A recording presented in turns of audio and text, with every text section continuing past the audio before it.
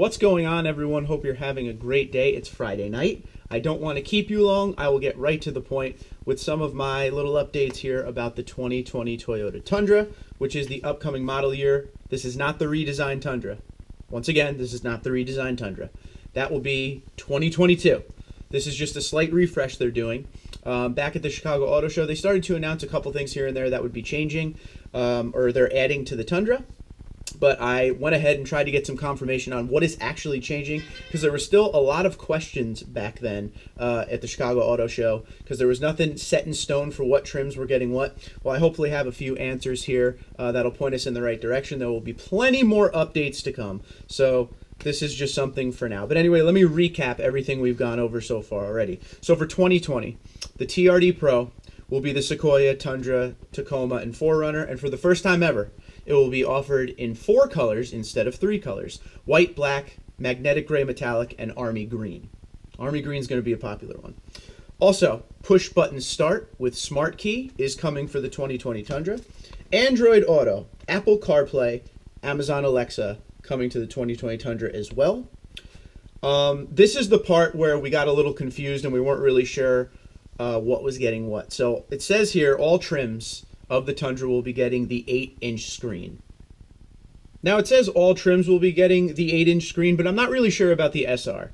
Because right now in the current setup, the SR actually has a 6.1-inch screen, while the other Tundras, SR5 and up, have a 7.1. So I'm not really sure yet if the SR will be getting the bigger screen. And last but not least, all 2020 Toyotas, including the Tundra, will be getting Entune 3.0.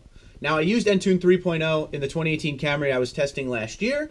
It's a nice, cleaner look, a little bit quicker, a lot more user-friendly. So hopefully there will be some good opinions about it out there. So I'm definitely looking forward to Entune 3.0. So that's pretty much it for now. We're still waiting to hear if all the trims will be the same. I don't think there'll be anything crazy. I think you'll still see 1794 Platinum, SR5 Limited, SR, TRD Pro. I don't think they're going to do anything major. I think the next major change you will see is obviously the redesign, which we're hearing is 2022 for now.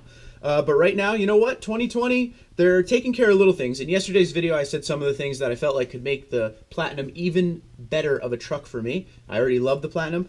Push-button start. You guys always talk about Android Auto and Apple CarPlay, so that's a big thing.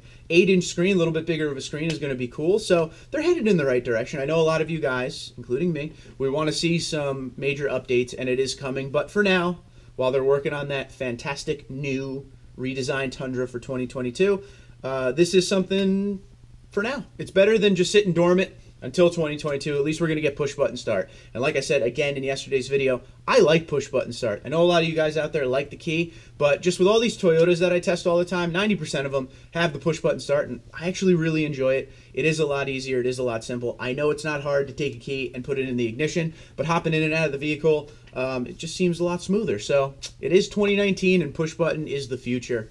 Or some will say that aren't fans of the Tundra. Push-button's been around forever. But for us, push-button is the future. But yeah, so this is what we got right now. So I'm looking forward to a few of these changes. And I want to know from you guys, this is the whole point of the video right here. With these changes that we are talking about right now, with everything we have right now, is 2020 Toyota Tundra something that you plan on buying? I know a lot of you out there are asking yourself, do I do a 2019 Tundra or do I wait for 2020? Well, this is what we got so far on what's coming. I wouldn't expect anything more major. So let me hear below. What do you think, 2019 or 2020? Twitter and Instagram at TundraDude34, TundraDude34 @gmail.com. You guys have a great day.